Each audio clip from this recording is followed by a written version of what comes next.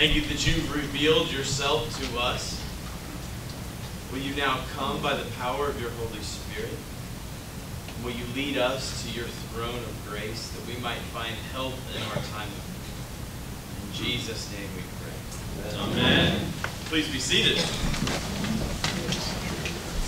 Does anybody know, next to the Bible and all the works of William Shakespeare, what the best-selling author is? Or who the best-selling author is? Agatha Christie. I bet some of you knew that. I saw some hands up there. Those who might not know Agatha Christie, she was a master writer of suspense. Really good one, too. One of the best novels I think that she wrote, and one that's been redone, and I think it's been made to screen and for plays and all those things, is And Then There Was None. If you haven't read it, that's a great one where there's 10 guests who were all lured or invited to this island to a rich mansion. And over dinner one night as they're gathering, a record begins to play and a voice accuses all of them of holding a guilty secret. And of course they're all in shock looking around. And so the suspense begins.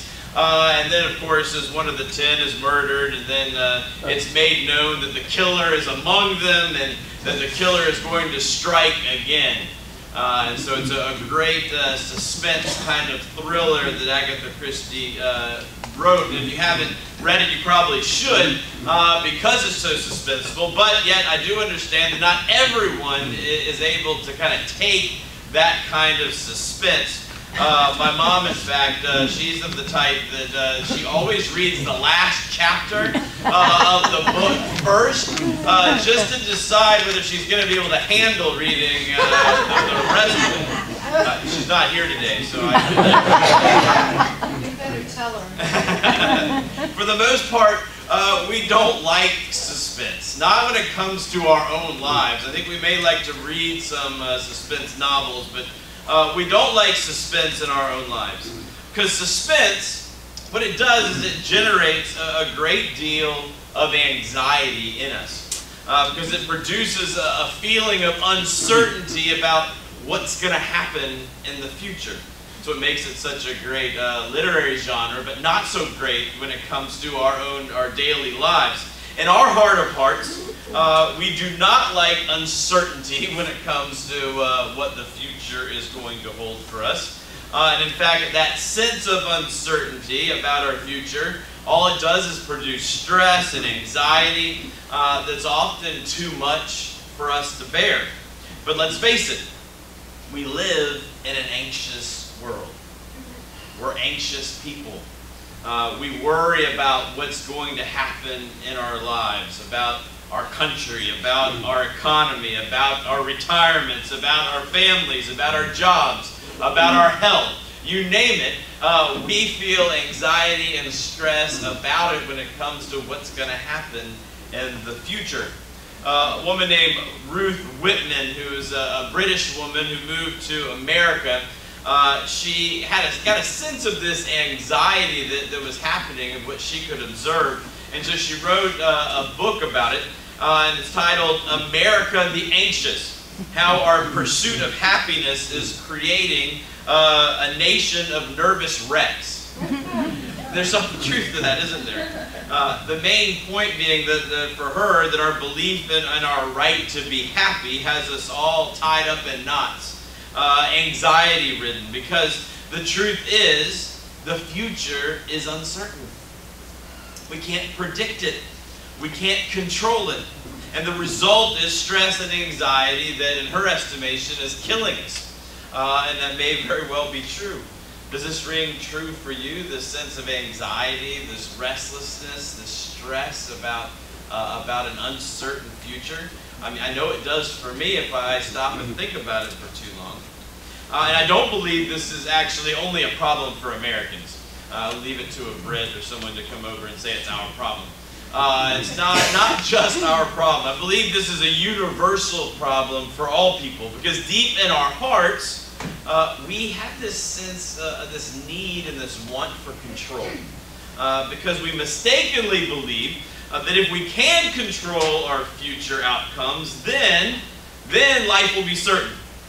And all of our anxiety and all of our stress will then be relieved, and we'll know nothing but peace and happiness for the rest of our lives. Or we believe that if we could just read the last chapter of our lives, maybe then the suspense would be removed, and then we might be content with our present. This isn't anything new.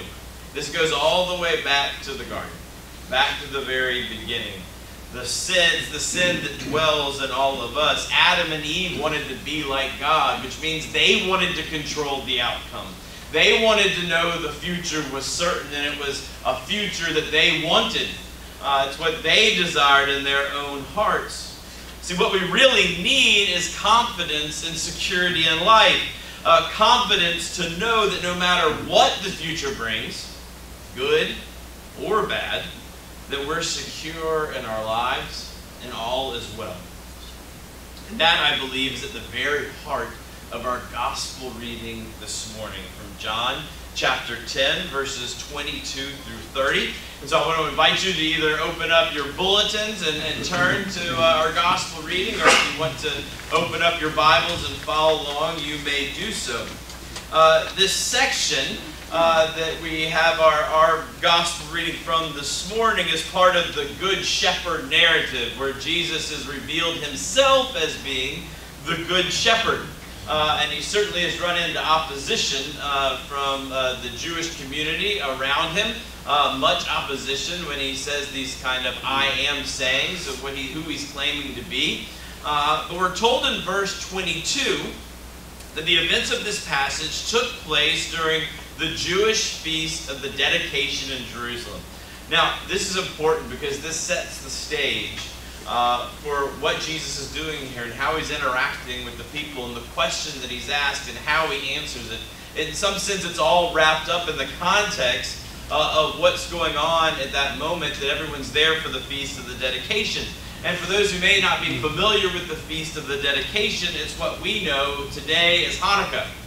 And so it was in winter, we're told, and the feast was a celebration of the miracle that God had done in the temple after it had been cleansed and rededicated to God after the Maccabean revolt.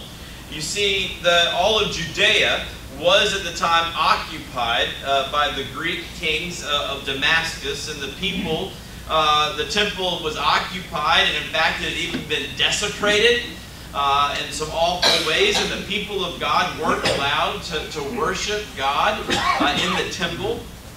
And yet through the Maccabees and the revolt, the temple had been retaken by force, and the temple had been cleansed and then rededicated to God. And the miracle that was celebrated in the dedication was that there was only enough oil left in the temple to let the flame of God, the eternal flame of God, burn for one day. But the Maccabees decided to go ahead and light that flame again of God, that it might burn brightly in his temple. And the oil lasted for 8 days. The fact that the events of this passage happened during this feast, remembering that dedication and that great miracle, it's really important. This is why John makes sure to tell us that this is the context of which this passage takes place. And the reason it's important is because even though the temple had been taken back and worship in Jerusalem had been restored, the fact remained that all of Israel was still occupied. The Romans controlled the country and the Jewish people. And because of that, there was a great sense of angst among the people. The future was uncertain. Anxieties were high. What would become of them? What would happen to all of God's promises that he had made to his people? That they would be a great nation, a light to the world? The bottom line is people were worried. The future was uncertain.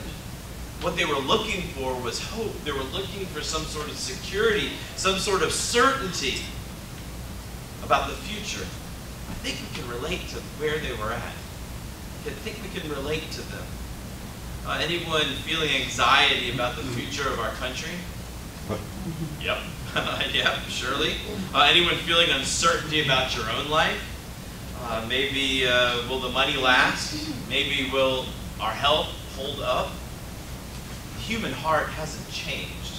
We still want control of the future. We want to know what exactly is going to happen to us. And when we don't, the result is this great sense of anxiety and fear and stress in our hearts. And so it's not surprising then that at this time a few Jews were told who had been gathered around Jesus as he was walking in the temple in the colonnade of Solomon at the time of the Feast of Dedication. They had two questions for him. Two questions they came to Jesus with. And they were told these questions in verse 24.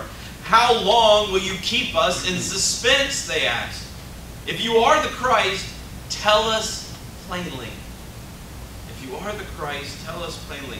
These questions that they asked are fraught with worry and anxiety and fear. The first question, how long will you keep us in suspense? Literally, that word for suspense means is the same word that's used for souls, for our soul. And so the idea is, how long are you going to keep our souls? We're all bound up in this moment. We don't know what's going to happen. We don't know what's going to happen with our lives. They want to understand that their futures are in question. They want to know what will become of them. And then again, for them, it goes back to the Roman occupation. They want to know that if Jesus is the Christ, meaning the Messiah, the anointed one, based on their understanding of who the Christ should be, they want to know if Jesus is going to secure their future by leading a rebellion, one that would be greater than what the Maccabees did, one that would be a final rebellion that would cast off Roman occupation and would again secure Israel as a free nation, as a national power once and for all. They want Jesus to tell them plainly. They want him to tell them plainly. Now, the word for plainly here, it means confidence. And so what they're saying is we want to have confidence in our lives about what's ahead. We want to have confidence and security in our future. So just tell us. Now, at the heart of it, what they want and what we all want, and what every person from the very beginning of time has ever wanted, is confidence and security for our lives and for our futures.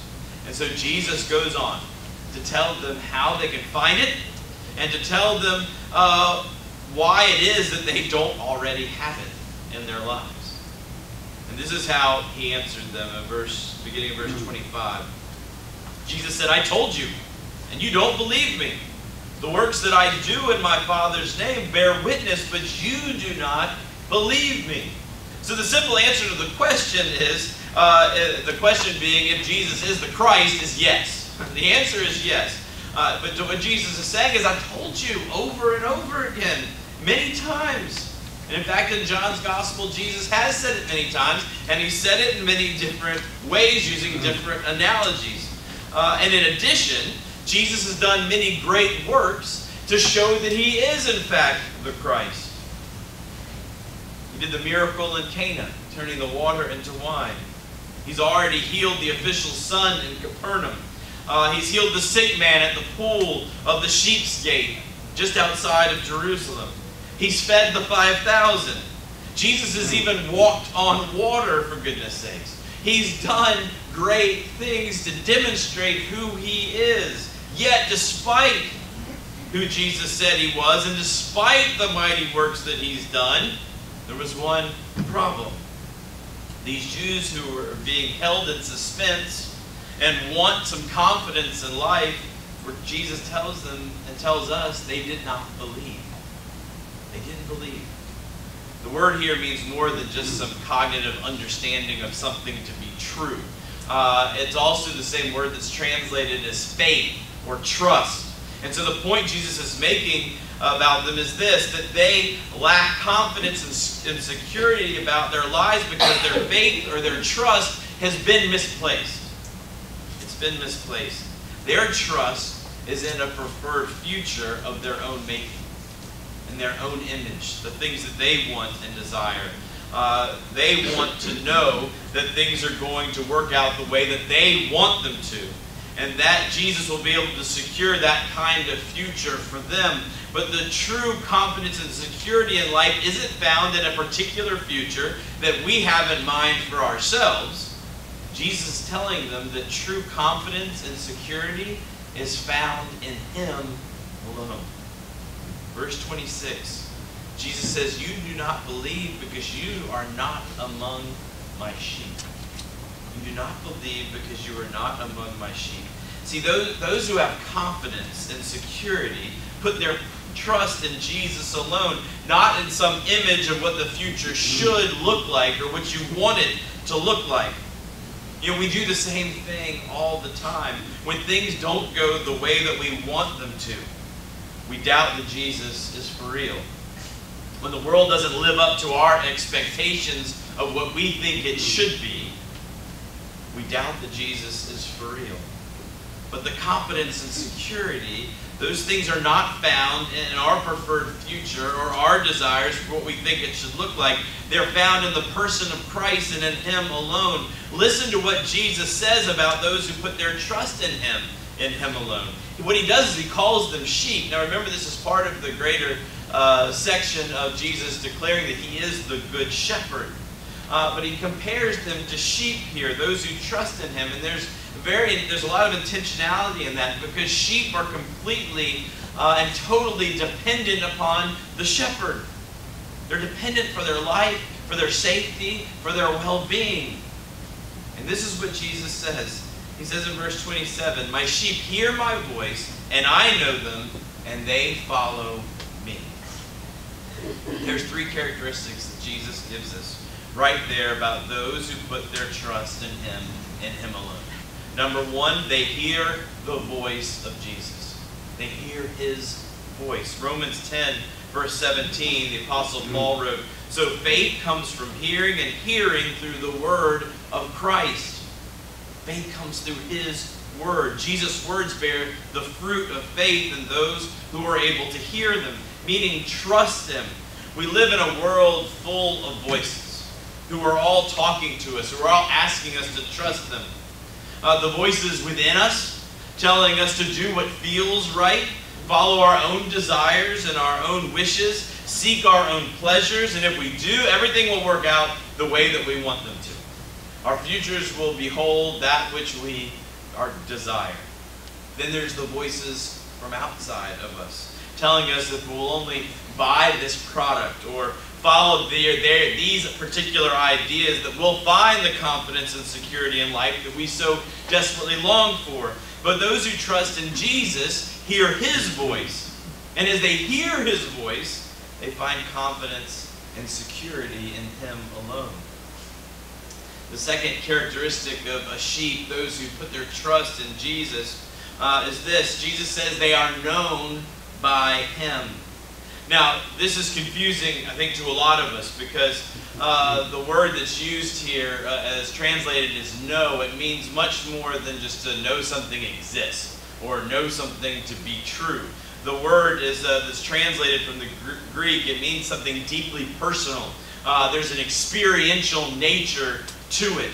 And so what this means is that to know someone is to be in relationship with them. Not just to know them to be true, but to know them personally, to know them deeply, to have a heartfelt connection with them.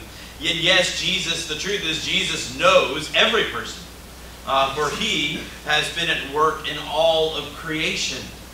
But knowing someone exists and being in personal relationship with them are two very, very different things. And the know that Jesus is talking about here is that know deeply in a personal, loving relationship. You see, to be known by Jesus is to be loved by Him. Jesus told us there's no greater love than this, that someone would lay down their life for their friends. Jesus loves us so much that He laid down His life on the cross for us. To be known by Jesus is to be healed by His love. See, Jesus' loving sacrifice has brought us the ultimate healing. Our sins have been forgiven. We have been washed clean. To be known by Jesus is to have Him present in your life daily.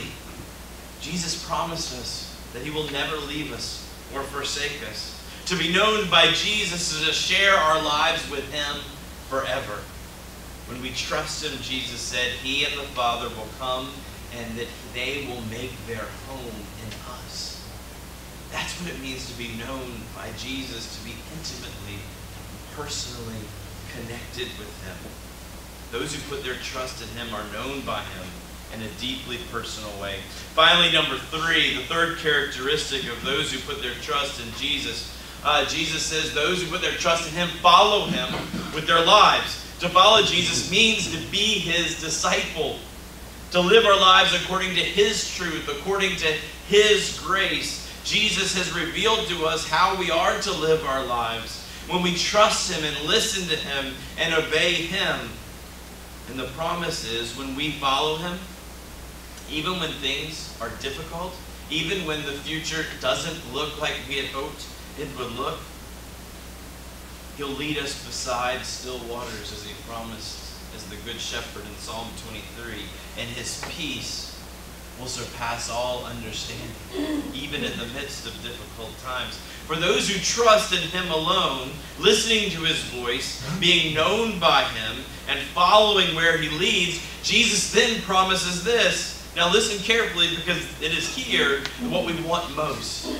It's here what those Jews were desperately meaning when they said, tell us plainly. Don't keep us in suspense. This is what their hearts were craving. Jesus said, I give them eternal life and they will never perish, and no one will snatch them out of my hand. My Father who has given them to me is greater than all, and no one is able to snatch them out of the Father's hand. I and the Father are one. How's that for security? Eternal life, never perishing, and forever in relationship with God through Jesus. In other words, your ideal future may fall apart before you. You may lose your job. Your health may fail. Your family may become a source of pain and disappointment. Your nest egg may dry up. The economy may take a major downturn. Our country may morally fail beyond repair. And yet, despite it all, your future, when you are in Christ, is never in doubt. It's secure and it's certain. All because of Jesus and what he has accomplished on our behalf. Friends, we live in a world of anxiety, of insecurity, of uncertainty. But when we are in Christ, trusting in him and him alone, we have confidence in who he is. An ultimate security and where we are heading. I think that the fairly obvious question for us today, as we think about these words that Jesus has said to us and how they apply, are we finding ourselves anxious about what's happening in our lives? Are we finding ourselves stressed out about the future, whether it's for ourselves, our families, for our country? Well, there's a reason for that. Our hearts long for security and for confidence. But there's only one place to find it. By listening to the voice of Christ. By being known in a loving relationship with him. And following him down the path that leads to still waters. Still waters of his peace. Friends, in him and in him alone, we are secure. Let's pray. Jesus, thank you for this good news. We too, just like the Jews who were in suspense and who wanted you just to tell them plainly, we too want security. We want confidence about our future, about our well-being. But the truth is, as we hear in your word, that the only confidence, the only certainty to be found is in you, Jesus, and in you alone. Thank you that you love us so much that you came into this world to save us. Will you take our restless, our anxious, our stressful hearts that want to take control, that want the future to look like what we desire and want for ourselves? Will you help us to lay those things down and to instead seek you listen to your voice, follow you, and be known by your love and grace and mercy. And in so doing, find that peace that our hearts so desperately need, the certainty and the confidence that we long. In Jesus' name we pray. Amen. Will you please stand?